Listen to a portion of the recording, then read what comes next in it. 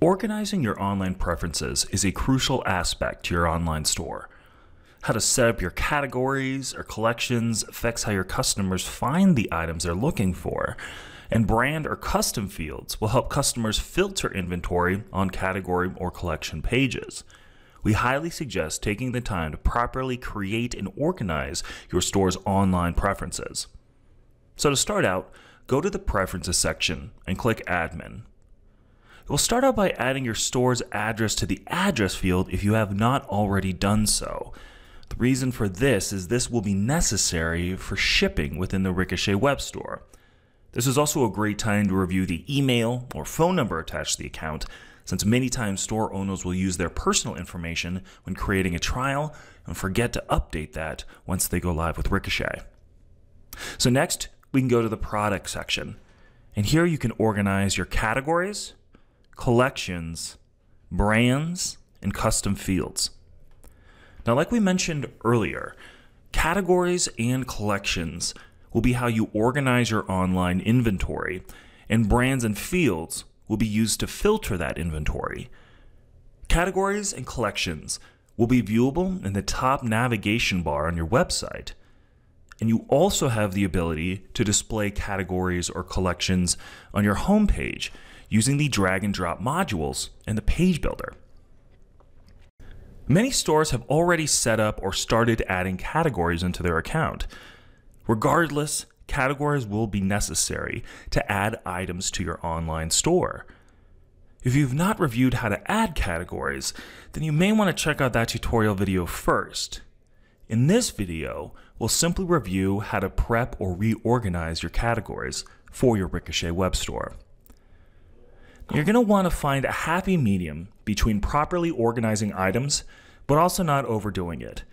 Considering that customers might be visiting your site from a computer, a tablet, or a mobile device, you will want to make sure that you're offering your customers a great shopping experience no matter what device they're using.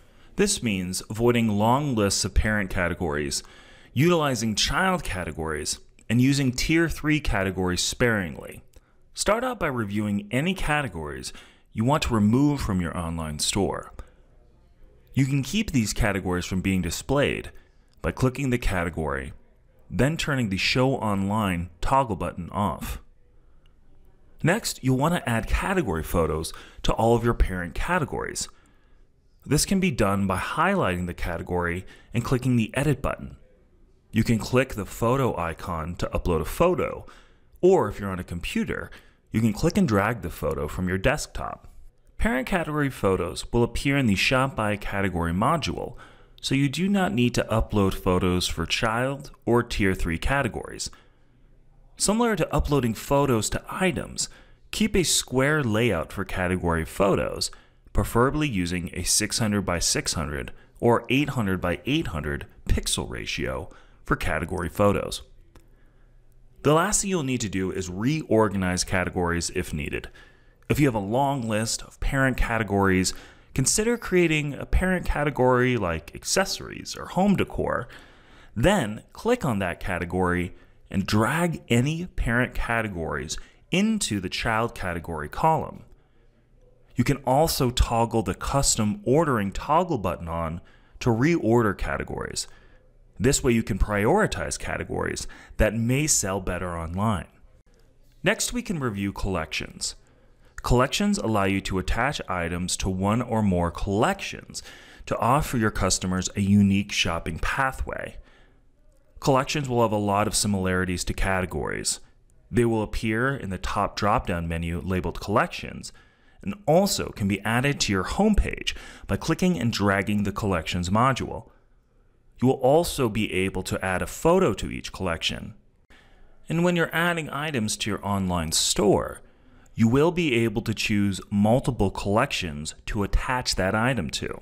Stores might use collections as a way of highlighting specific vendors or consignors, show employee favorites, or even list a sales section. Once a customer clicks on a category or collection, they will see a column on the left-hand side that will allow them to filter the item listings. There are a few ways a customer can filter inventory: by price, which will always be available, by attribute, brand, or custom field. If you click on Fields, then you'll be shown 4 options. Department, which is used to organize items normally by store location or season, will be the only option that is not a filterable option on the Webstore. Next, there will be Brand, which we highly suggest using, but still suggest using sparingly. When dealing with consignment items, you're going to run into countless brands. Adding brands to every item can result in a massive brand list, resulting in a bad user experience for your customers. Our suggestion is to add high demand or sought after brands. To add a brand, simply type in the title, then click the comma button to lock in the brand. You can also choose to create custom fields.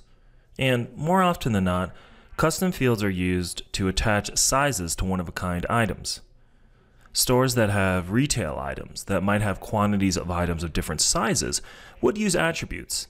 And these are filterable options as well in the online store. But for one-of-a-kind items, the best option is to attach an item to a custom field. Just like brands, you can type the custom field option, then click the comma button to lock in that custom field. The last thing to note is that brand, attribute, and custom filtering options will always be dynamic, meaning the left-hand column will only show options that are attached to items being displayed.